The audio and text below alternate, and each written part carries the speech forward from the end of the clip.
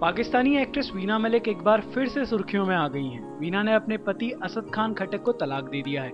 इस बात की जानकारी वीना मलिक के वकील अली अहमद ने मीडिया को दी।